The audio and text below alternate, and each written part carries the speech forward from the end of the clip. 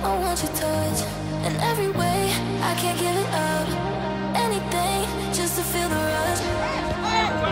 This just ain't enough. We be my ride or die. We can never see the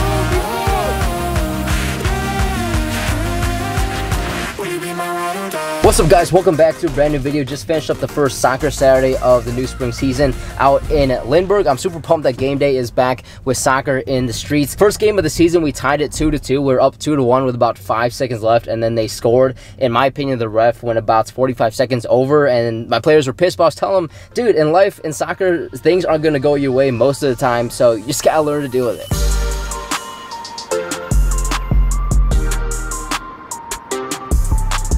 Anyways, it's almost been about 3 years since I moved to Atlanta. I moved to Atlanta in June of 21. So like 3 more months, it'll be 3 years. That's crazy. Time has absolutely flown by. But this got me thinking how much I've literally leveled up my life in multiple different ways ever since I moved to Atlanta. And moving here forced me to do that. When I got here, I realized, oh my God, this city is pretty crazy. Lots of things going on, lots of noise, lots of energy, like lots of people on the grind, on the hustle. Like I must level up myself also if I want to make it here. And I feel like that's exactly what I've done the last couple of years. So let's talk about that.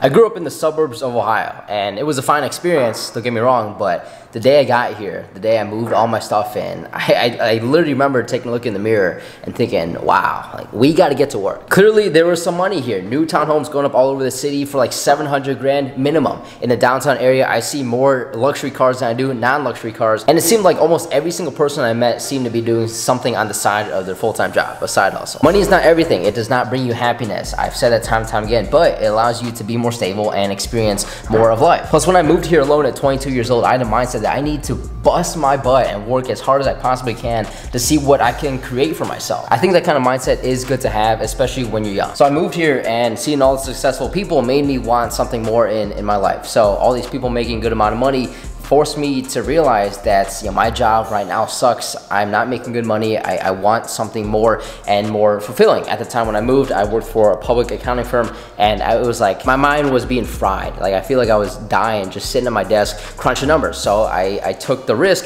but what helped me take the risk was just seeing all the successful young people here in the city. I look at them and I'm like, if they can take a risk and make a good amount of money, then maybe I can too. So I took the risk, quit my job, and do the job that I do now, which was half commission based. Half my income is commission, and fortunately I've done very well. I've pretty much almost doubled my income over the last 2 or 3 years since I moved here, and I largely give credit to just the city of Atlanta, the atmosphere here, and the grind hustle mentality. All these people I was meeting with side hustles made me realize I want to do more also. So I was already doing YouTube, of course, but when I moved here, I bought a new camera, a new mic, I upgraded my drone, I upgraded like the computer I use. Everything about YouTube took another step forward. So my video quality now is so much better than when I moved here. In addition, I also took a job coaching soccer, which I absolutely love to do, and it's been 2 years of doing that now. I'm so glad I took both those steps because I really feel like my life has upgraded.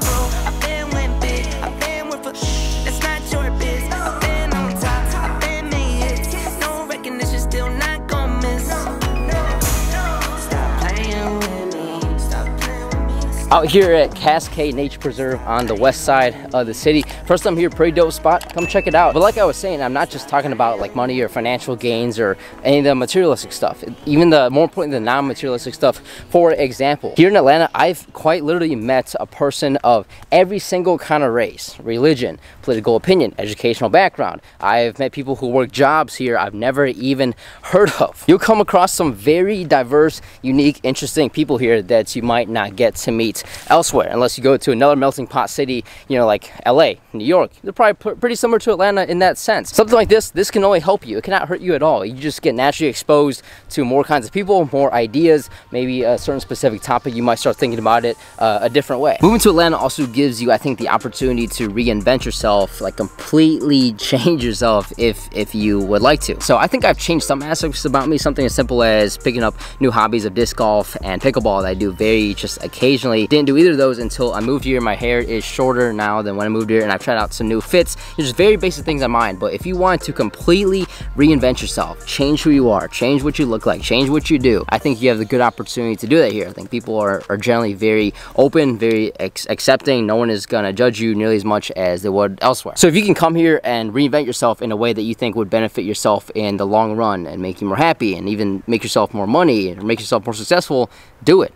It's a good place to do that. There's some really odd abandoned and rundown shacks here, like this one. I mean, I have no idea what that used to be. Oh, let's check it out. Is anything inside here? There's like a fish trap or something. A fish trap? I don't know. It's just very kind of sketchy in here. If you can even see that, it's probably maybe like someone just hanging out, hiding behind here. I don't know.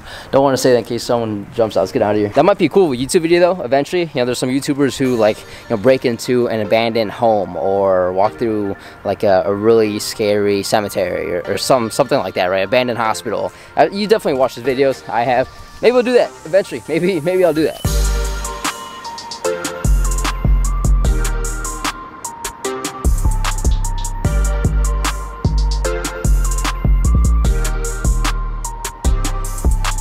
So when I moved to Atlanta in 2021, I felt like I was a boy.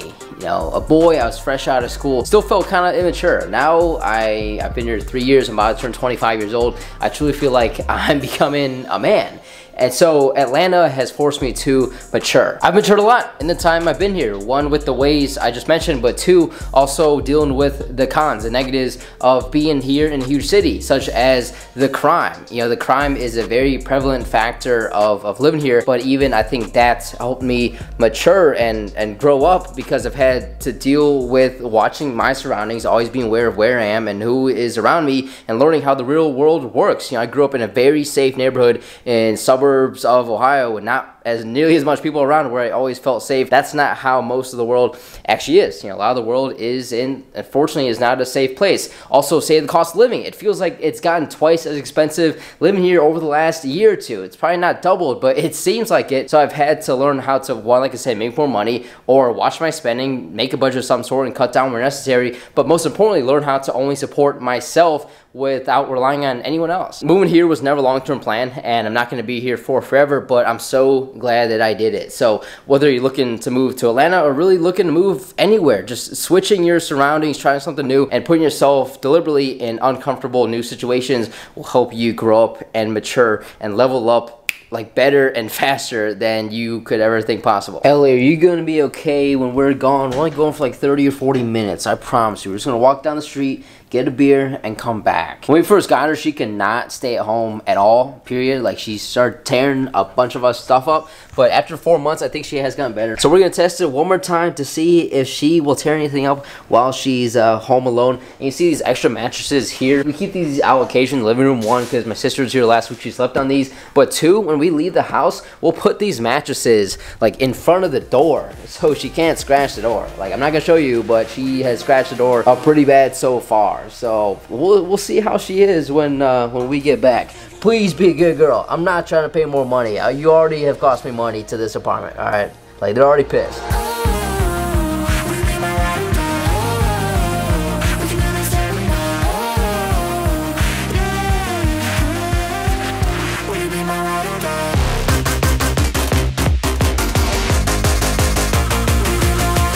Let me get a bite of that, baby. Feed the bees. Yeah.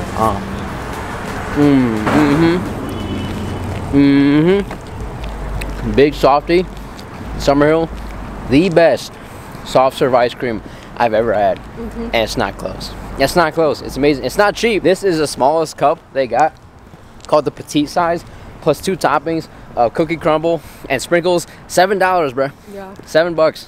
Inflation is crazy. Halfway Crooks, though, always a relaxing spot. It's never really crowded, and their Blood Orange Radler is probably one of the best beers I've had here. Really, really good. And it's cool just living in Summerhill, having that strip on Georgia Ave right down the street from our apartment complex. Anytime we want a quick beer or a quick soft serve ice cream or a quick meal, just head on out, walk down the street. it's pretty nice. Wrapping up the evening with watching the movie The Way Back with Ben Affleck. It's one of my favorite movies of the last few years. Ben Affleck is probably like a top 5 actor for me.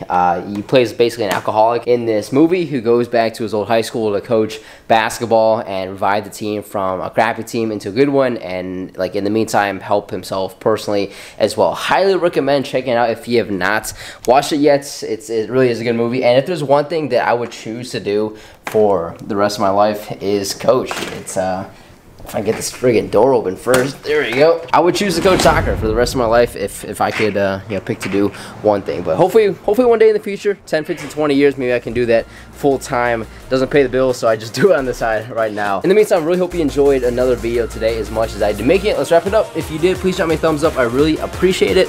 Also, subscribe to my channel if you haven't, because I drop a new video every single Monday that you don't want to miss. As always, guys, work hard, be nice to people. I'll see you guys next Monday.